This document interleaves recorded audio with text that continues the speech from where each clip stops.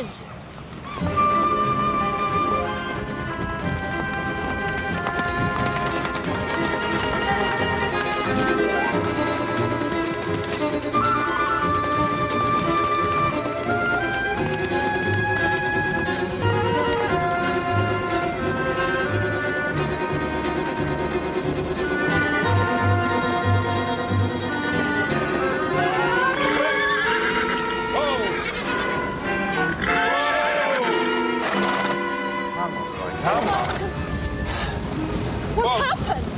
I don't know, miss.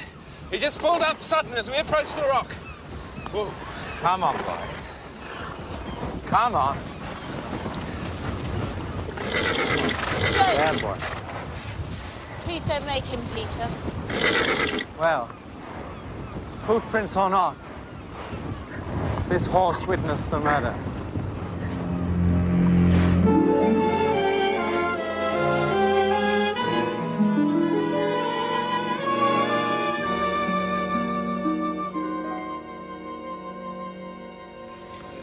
Bunter, you have earned a foaming beaker. The ride from Aix to Ghent was nothing to it. Yes, we've now proved that it would have been possible for Henry Weldon, alias Haviland Martin, to ride from Hinks Lane to the Flatiron Rock, commit the murder, and ride back again.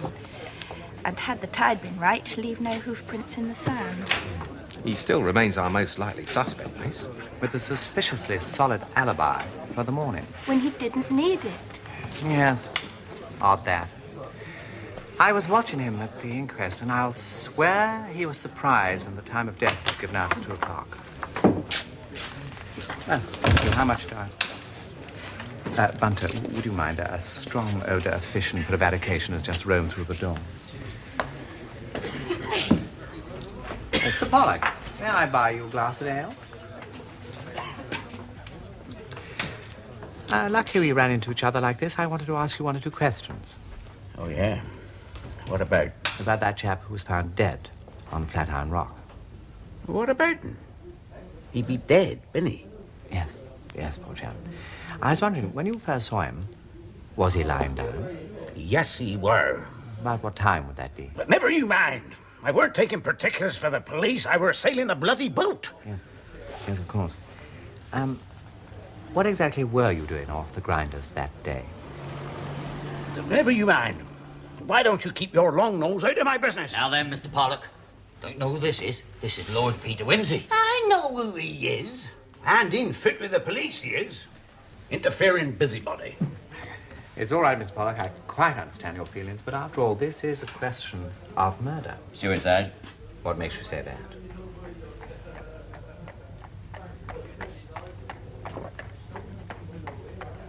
That's what they said at the inquest. I was wondering if you saw anything that might indicate, Never you mind what I saw. I never saw nothing. And I never asked you to buy me a drink. Next time I'll buy me own drink, have a bit of peace and quiet. Mr. Pollock, I understand your grandson, Jim, who was with you on the boat that day, has come back from Ireland. Who told you that? Tom Baines, I suppose, poking and prying. Would you mind telling him I'd like a word with him? Long-nosed, interferative foreigner.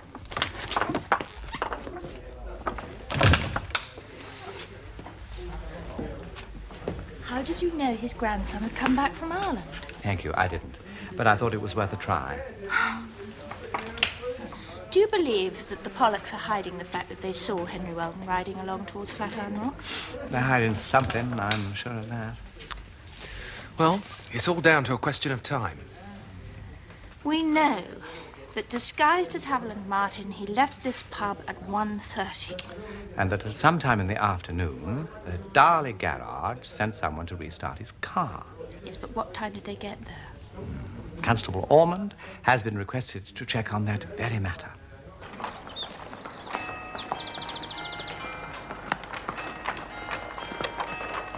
Right, Mr. Polwhistle. So this Mr. Haviland Martin, he asked you to come and have a look at his car. Mr. Martin? Oh, yeah. We saw him on that Wednesday afternoon, didn't we, Tom? That's right. Asked us to come and have a look at his Morgan. Said it wouldn't start for toffee. So we went to Hinks Lane, tried everything, and then we found the fault, didn't we, Tom? That's right, HT leads. As soon as we replaced them, it went right as rain. And what time would this be? You got your timesheet, Tom? Tom will have put it on his timesheet, see? We have to do that so we know how long we spend on all these little jobs. Now, what time did Mr. Martin call us out, Tom? 3. Ah, that's right, 3 p.m. till 4 p.m. And you're quite sure of that? It's down here in black and white. So there it is. A glorious gap in the middle of Henry's alibi, right at the time of the murder. Nothing between 1:30 and 3. I hate to disappoint you, but you're forgetting Mr. Perkins. The hiker I met on the road. That is, if you believe he exists. Of course he exists. You saw him. He told me that he'd spoken to Henry Weldon, alias Haviland Martin, in Hinks Lane before he met me on the coast road.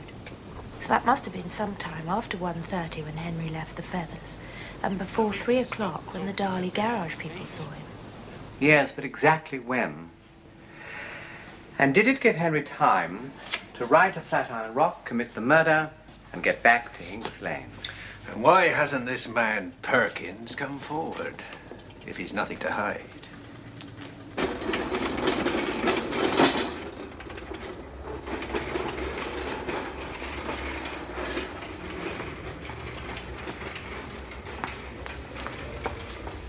Come along now, Mr. Perkins. You've got to make an effort, you know, or you'll never get better. Why don't you read for a little while? Have a look at this newspaper. There you are. Thank you, sister.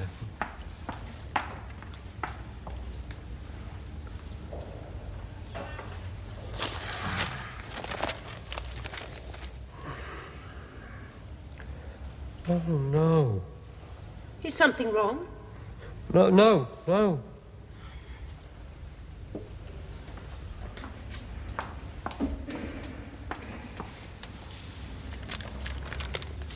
Inquest on body on beach. Missing witness sought. Hiker gave name as Perkins.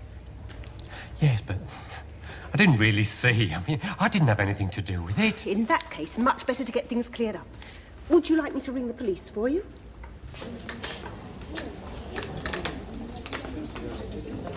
Right, Mr. Perkins. You say you met the young lady, Miss Vane, and you turned and accompanied her back to Darley. Now, I wonder why you did that, sir. Well, I thought I might be able to help.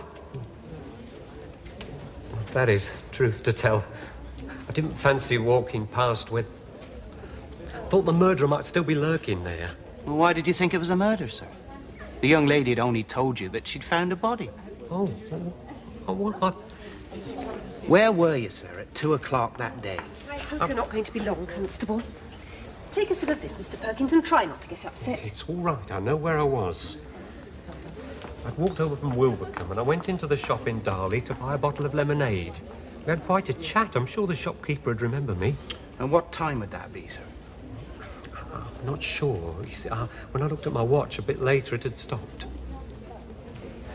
But I asked the time from a man, a camper outside Darley. Oh, yes, sir. And can you describe this gentleman? I wouldn't call him a gentleman.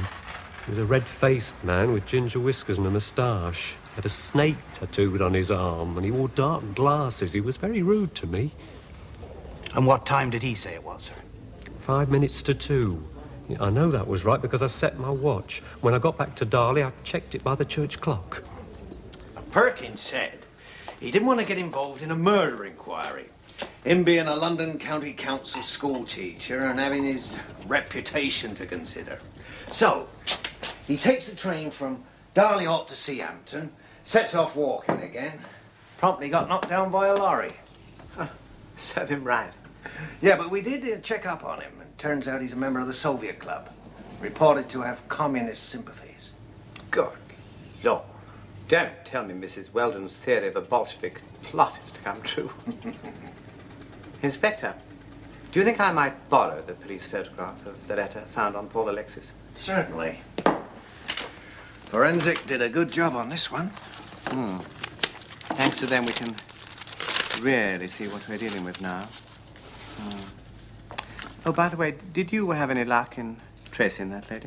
Oh, I forgot to tell you. Yes, it's Olga Cohn, professional model. Lives in Chelsea, Advertises courses. Knows absolutely nothing. And we don't know why it's signed Theodora. No. We're really going to have to decode this letter, Inspector. So Henry now has an alibi for the exact time of the murder. Unless Perkins was lying. I still think Perkins is an unlikely murderer. So is Crippen. Is this your dictionary? No, I found it in the bookshelf.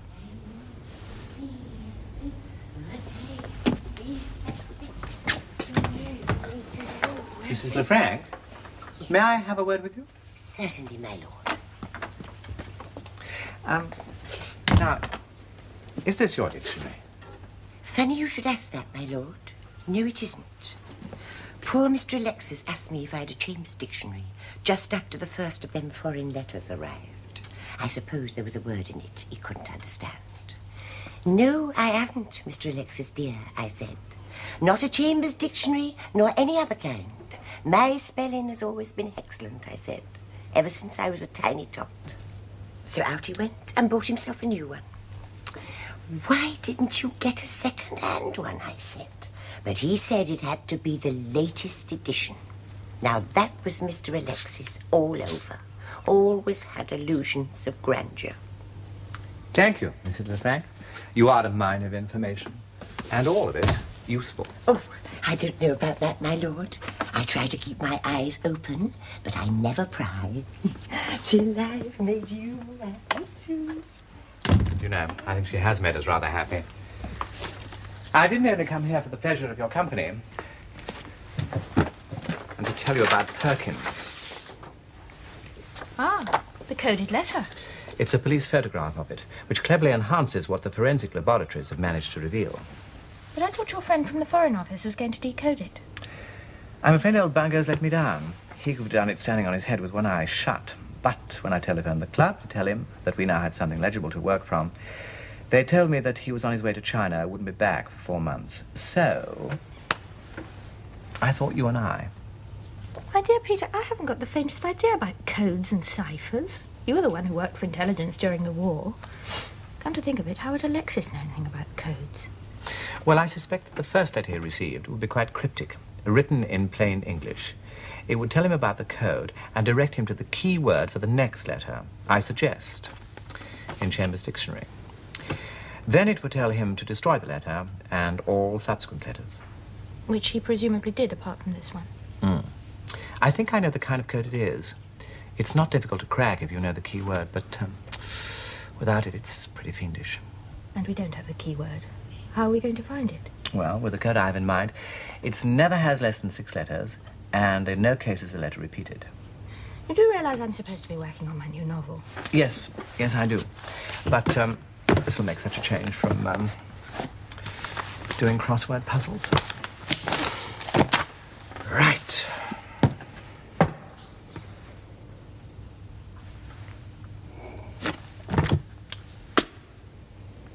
The railway timetable. Uses a bookmark. Darley Halt. Is it too much to hope that this is the page he was working on? Monarch. Mrs. Lefranc said he was always talking about royalty. We know he's always reading about it. Could this be anything? I can't quite make it out. Hmm?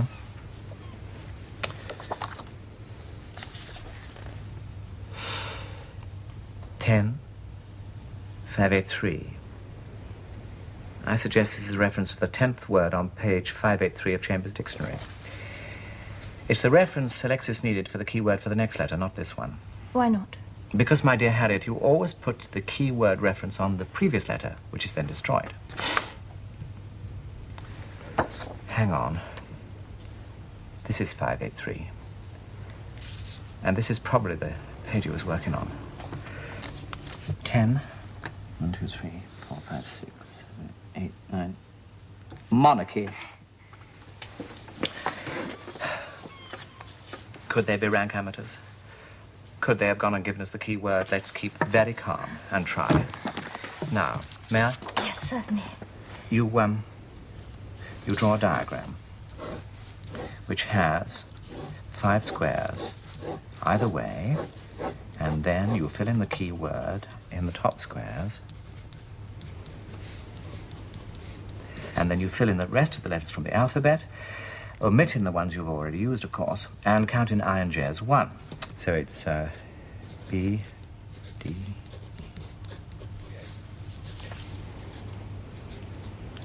Peter, do you think it's possible that these letters at the top right-hand corner represent the address and date? Well, if they are rank amateurs, I think it's highly likely. Because if that is the name of a town, it's got 6 letters, and the last 2 are the same as the first 2 reversed. Warsaw? Harriet, you're brilliant. You've done this sort of thing before. I knew one wordsmith was worth 3 cipher experts. What have you got? Xnatnx. No, Xnatnx. Right. Now you divide this into sets of 2 letters, and you find that they form the corners of a rectangle. So you take the opposite corners. W, A. A-T. RS. And then our old friends, XN reversed, gives us... Yes! Warsaw. Well, I don't want to jump to conclusions, Harriet, but I think we've cracked it.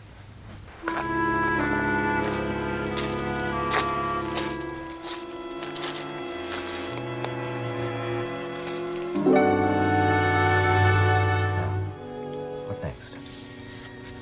PR.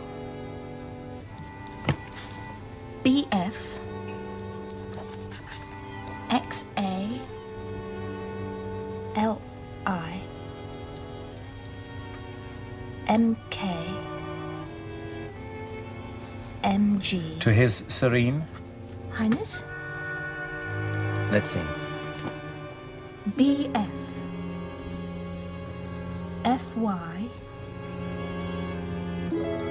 MG. TS. Highness it is. Oh, Harriet, am I, at my time of life, to be reduced to hunting for a gang of Bolsheviks? Let us read on. QJ. MK. Yes. GN.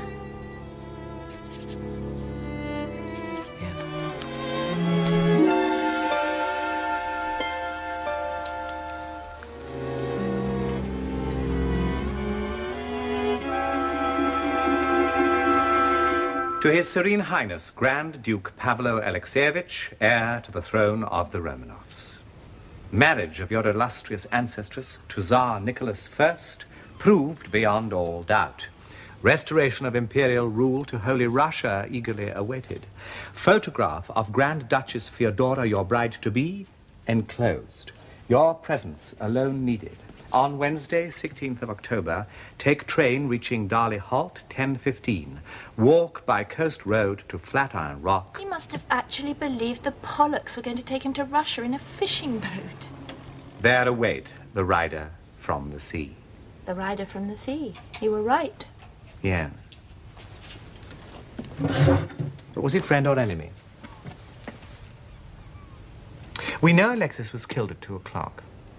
So, if the rider from the sea was a friend and arrived at 11:45, why did poor Alexis wait until 2 o'clock for the murderer? Maybe he was still murdered for the gold. I was going to say that doesn't come up in the letter. I think that was Alexis's romantic idea. Taking gold coins that could easily be translated into any currency. Besides, the gold was found on his body. I must report to Inspector Drothan.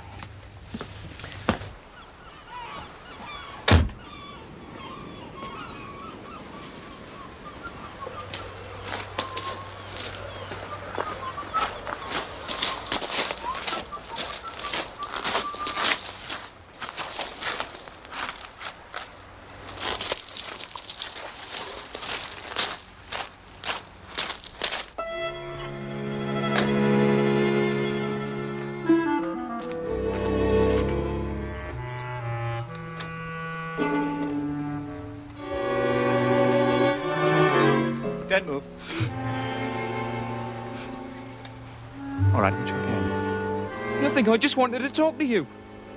Who are you? Pollock, my lord. Jem Pollock. You know who I am? Yes, my lord. Can I have a drink?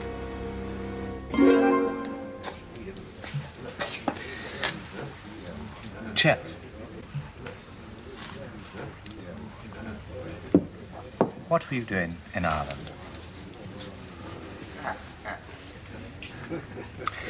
Now, Jim, I made it known I wanted to see you, and you've gone to the trouble seeking me out. You must have something to tell me. What were you doing in Ireland? Selling the lobsters, my lord. Couldn't sell them round here. Why not? On account of they were Tom Bain's lobsters. Tom Bain's having damaged Grandad's nets. So, that's what you were doing off the grinders that day, raiding Tom Bain's lobster pots. No wonder your grandfather was reticent. Don't tell him I told you. I wouldn't dream of it. Now, Jim, you know that this poor chap was killed on the Flatiron Rock about 2 o'clock that day. I do, my lord. And as sure as I'm sitting here, he must have killed himself. For there was nobody come nigh him. Barring the young lady.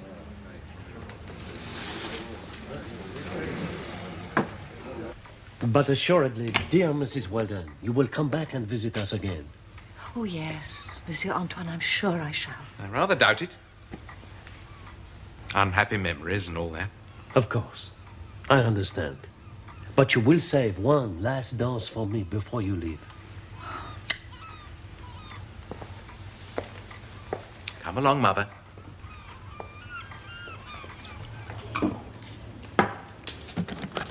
Wimsey, there you are. You got my message. I'm just off. Off? Where? You know that fella Bright who said he gave the razor to Alexis? Don't be an idiot, Sally. Of course I know who Bright is. So, Broughton, tell me where you're off to. London, old son. Presentation of cheque to Bright the itinerant barber. Hope to get a picture and a final bit of guff about the Alexis death. Final?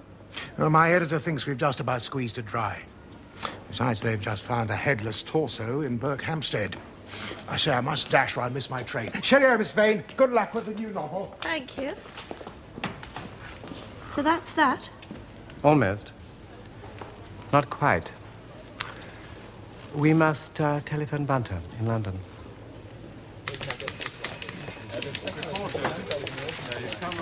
Look here, Chief. What are you doing here? I thought you were going to Berkhamsted. You've got to present the cheque to Bright first. Who?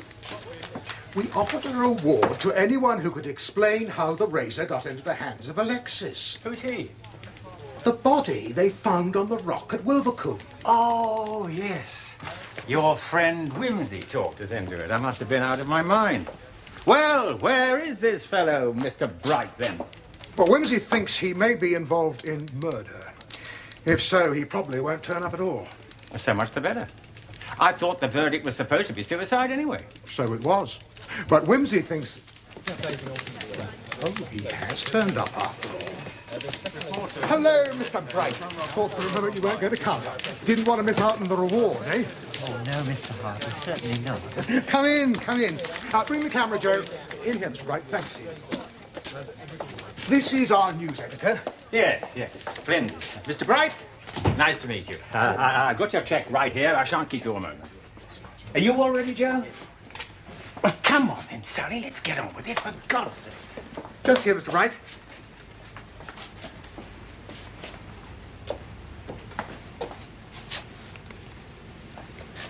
Mr. Bright, I have pleasure in presenting you with this cheque. Sorry. This cheque for £100 in appreciation of your public-spirited behaviour. The Morning Star is always delighted to assist the police in their inquiries. A waste of time and money, really. What line are you going to take? Oh, Morning Star assists police with suicide riddle. I'll never forgive myself for giving the razor to Alexis as itinerant barber, that sort of thing. Yeah, well, get a quote or two from him about what he intends to do with the money and another photograph. I think he may have moved in that last one.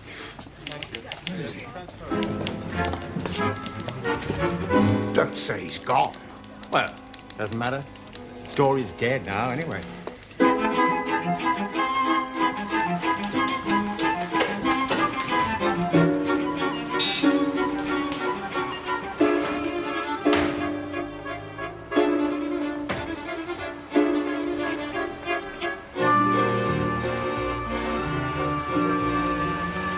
Trouble with this case is it's one step forward and two back. I mean, this letter, which you and Miss Vane have decoded and damn clever too, well, it shows us that someone lured Alexis to the Flatiron Rock that day. But who and why? Yes, was it a trick to get him there and murder him? The only person with a motive is Henry Weldon, and he has an alibi you couldn't break with a pickaxe. Henry's very lucky with his alibi. Firstly, that his car broke down, and secondly, that he got a lift with Mrs. Morecambe, who was both conspicuous and above suspicion. Well, we can't do anything about that. By Jove. Oh, I'm so sorry. That's all right, my lord. He's probably listening at the door anyway. Percy? The people that Henry Weldon hired the car from, did they say whether he asked particularly for a Morgan? Oh, yes, my lord. They sent us a copy of his letter.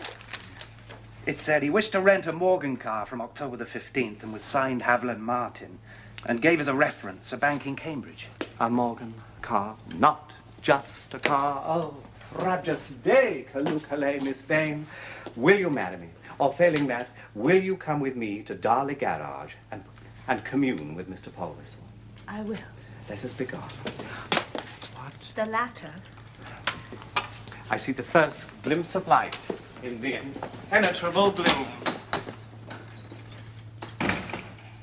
What do you suppose he meant by that?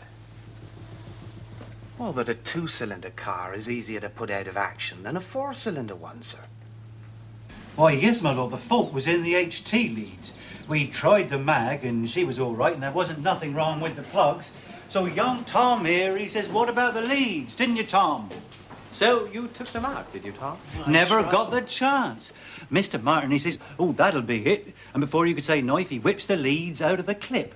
Well, right, sir, I says, let the boy have a look at them. And Mr. Martin, he says, never mind looking at the bloody things. He says, oh, begging your pardon, miss, shove a new pair in. And so you did, Tom? Yes. That's right, my lord. Tom got a bit of HT wire out of my tool bag over there, didn't you, Tom? Took me and then me and Tom fixes up a new bit of wire, connects it up, and she starts up sweet as a nut. You don't happen to remember, Tom, what happened to the defective HT leads? Well, funny you should ask that, my lord. Mr. Martin pushed them into his pocket, careless-like, but them leads falls out under the grass again. I expect I've still got them. I thought he won't want them again, but they'll come in useful for a motorbike or such like. So I picked them up and put them in my tools. There we are.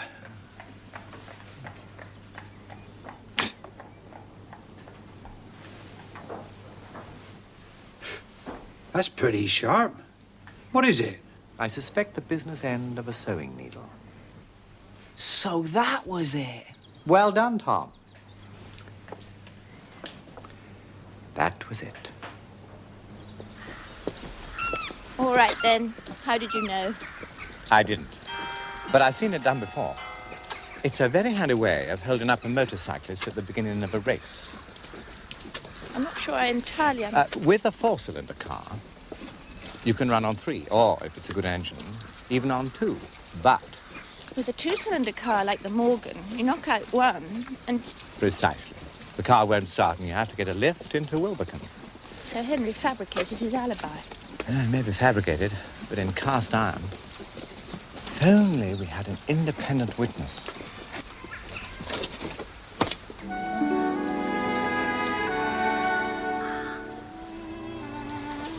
Harriet. Now, you know I find you rather overwhelming, so wait in the car.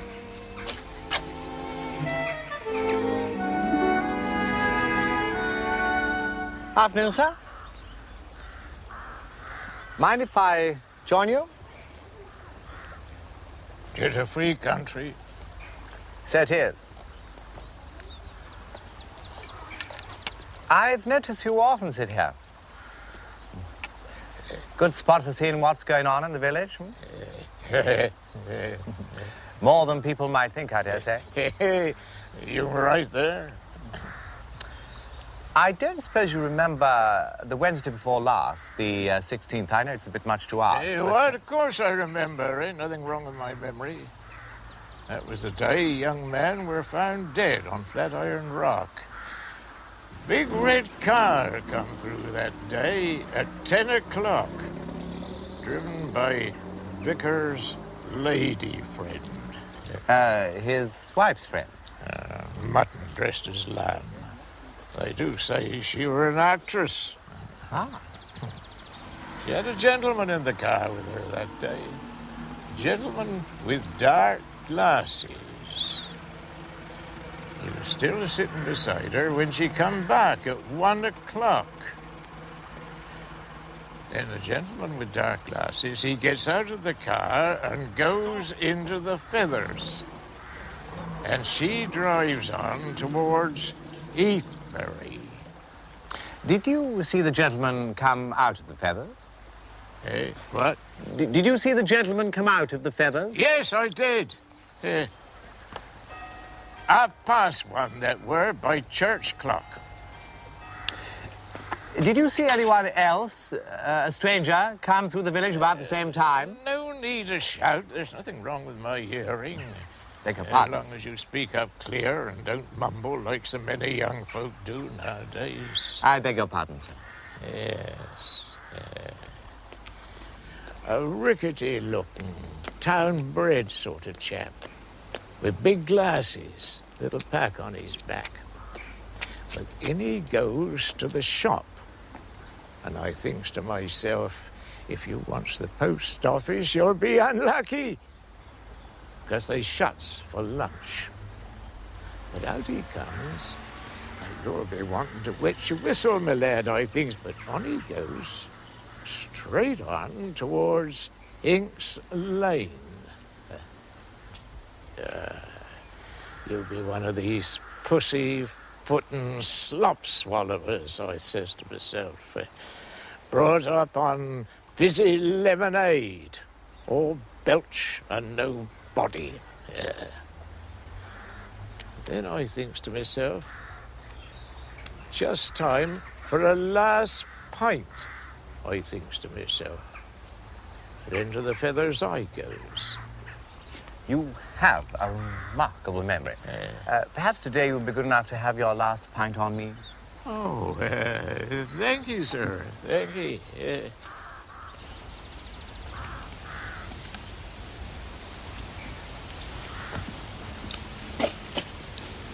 Get in.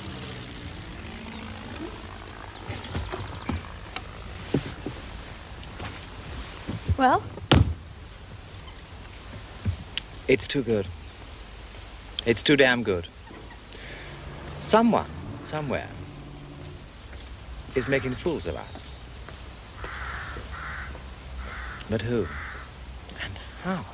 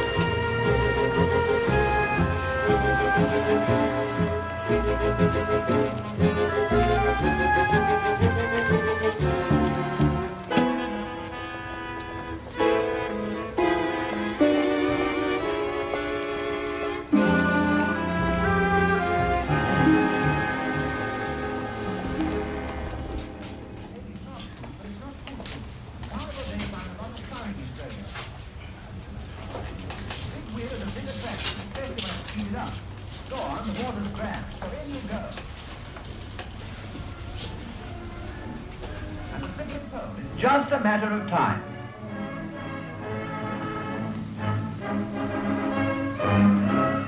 And there's no time to wait when there's someone drowning. Save! At Coral Gables, Florida, they take the sport of swimming more seriously. So here, we slow up the camera to show you the world's professional diving champion, Sam Howard, in action. From the 30-foot board, he does a full gainer somersault. Then from 25 feet, a combination swan dive and 1.5. If a swan saw this, he'd turn green with envy and migrate. It's only with the aid of a camera lens that we can appreciate to the full the perfect artistry of the springboard.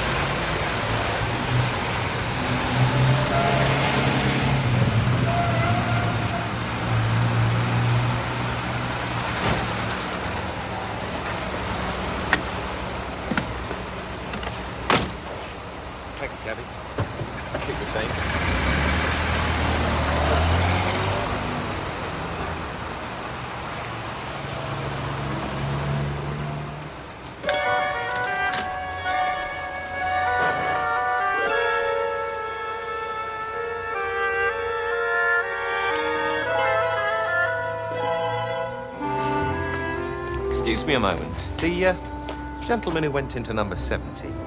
Dark hair, wears a beard. I'm sure I've met him before, but I can't for the life of me remember his name. You wouldn't happen to know it, would you? His name is not Bright. He's a highly respected businessman in the city. And his real name is Mr. Morecambe. Morecambe? Well, I never. Here we are, Miss Vane. There. I hope you've got everything you need. Lovely. Goodness, whoever would have thought it? Famous lady novelist, the lord and the police, all taking tea in my front room. I don't think I've had such a thing since the Flying Santanas and Mr. Bickerstaff and his performing seals was all staying in my house together. I've put the crumpets in the new chimier to keep them warm. Thank you.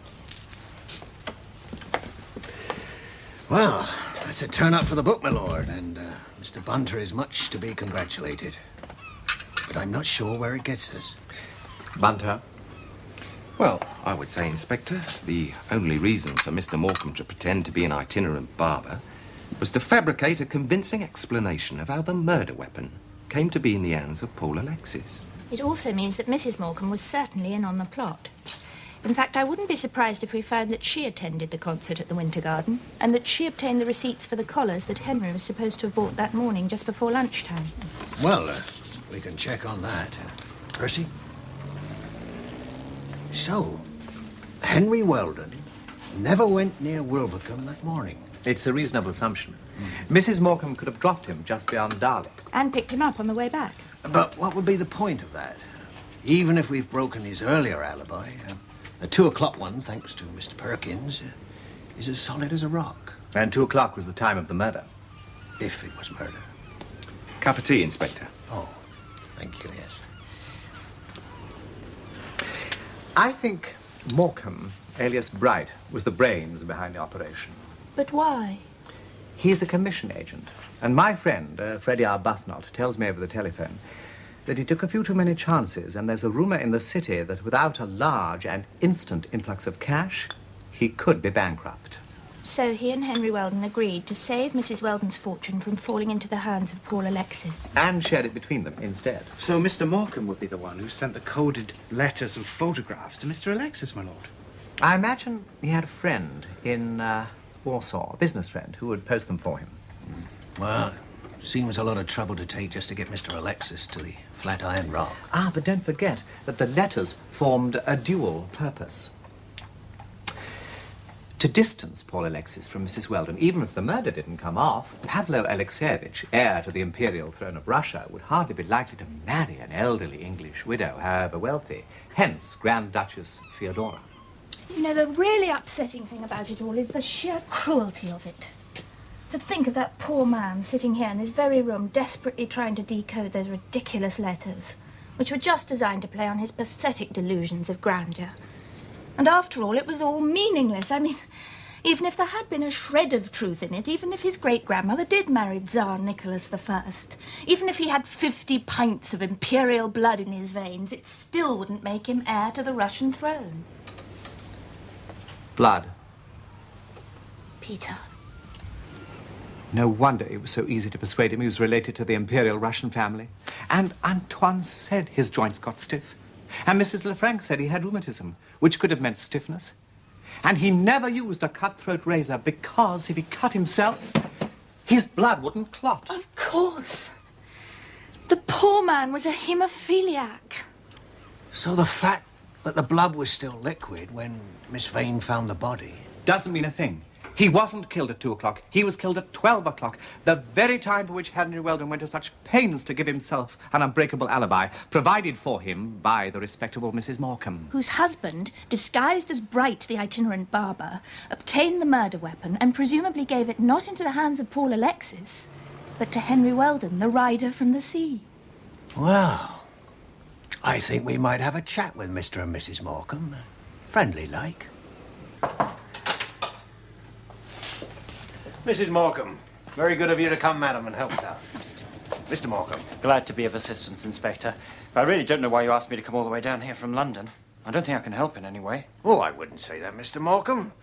Or should I say Mr. Bright? Well done, Inspector.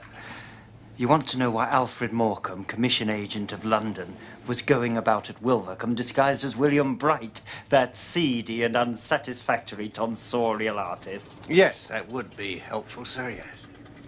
I'm writing a play for my wife. She's an actress, you know. I've always taken a keen interest in the theatre. Really, sir? No doubt it was useful for make-up and that false beard while the real one grew again. Yes, as you say, I shaved my beard, bleached my hair, and became Mr. Bright. You see, I had this idea for a play about an itinerant hairdresser, so I was doing a bit of research, local colour, simple as that. So you never saw Paul Alexis on the night before he died? Oh, yes, and gave him the razor, just as I said. Or rather, he took it from me. You see, I was trying out this speech about suicide. I'm afraid I got rather carried away. I see. You don't know a gentleman called, Mr. Henry Weldon, sir? Who? Your wife gave him a lift in your car on the day Paul Alexis died. I did tell you about it, dear. Oh, yes. I don't think you mentioned his name. Henry Spencer Weldon, sir. He farms in Lincolnshire. No, sorry, can't help you. Never heard of him. Oh. Mrs. Stern, do you know this gentleman? Oh, yes. He came to stay with Mr. Weldon last June. I've never seen this woman before in my life. Mr. Weldon's housekeeper, sir. I don't know how you can say that, sir. You stayed more than a week. Oh, I didn't see much of him. Him and Mr. Weldon being shut up in the office most of the time with their maps and papers. I don't know what they were working on.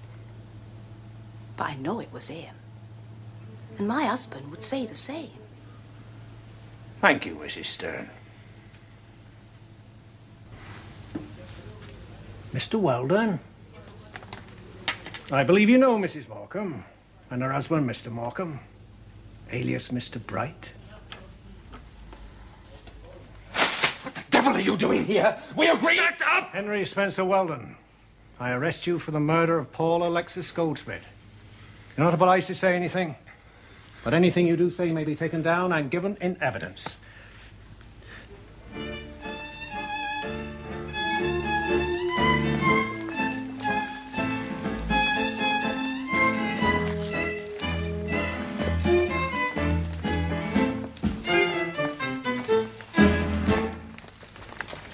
Oh, dear. Antoine, I'm afraid I'm not very good at the tango. Flora, do not say such a thing. The tango, it is the dance of passion. And with the right partner, it is the most natural dance in the world. Oh, Antoine. Forgive me. When I'm with you, I forget myself.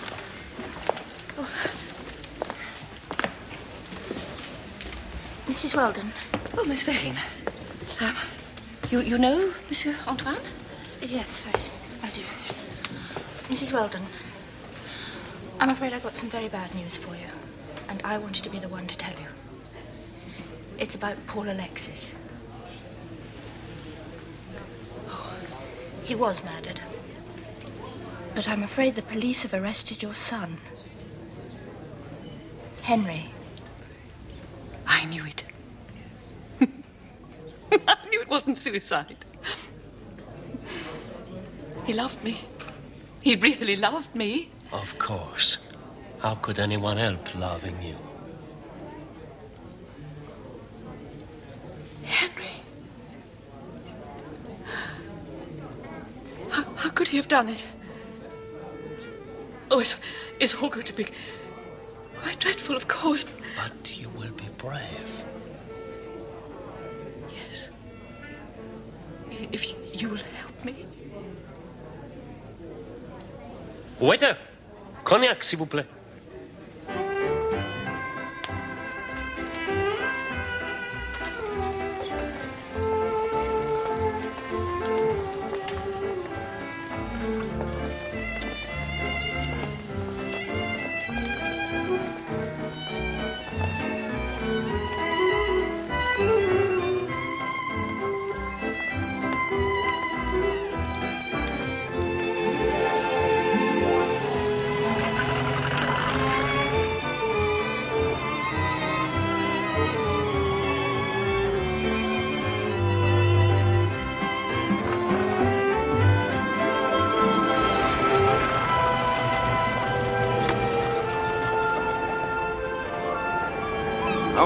Excuse me, my lord, I took the liberty of cancelling your dinner engagement this evening with the Antiquarian Society.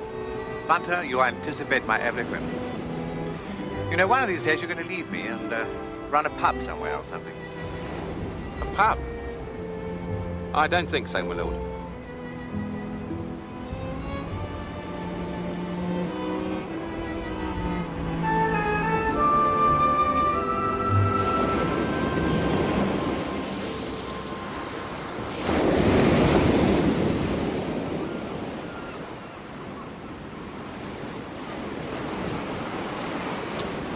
The old fool who wanted a lover, the young fool who wanted an empire.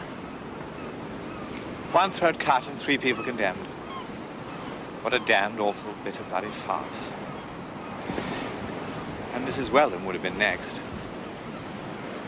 You don't think that Henry would have killed Oh, her? yes. After he and Morecambe had gone to all that trouble, I don't think they'd have wanted to wait for the money. So as soon as she got back to Lincolnshire, Henry would have found some way... sleeping pills or something. And they would have said, out of grief for Alexis's death, verdict, suicide. Let's get away. I do hate watering places. We'll dine in Piccadilly. Look out. Thank you. Harriet, I'm going to break our agreement and ask you something. Please don't. All right. But the next time you find yourself in trouble, you might conquer your independent spirit and send for me. I might.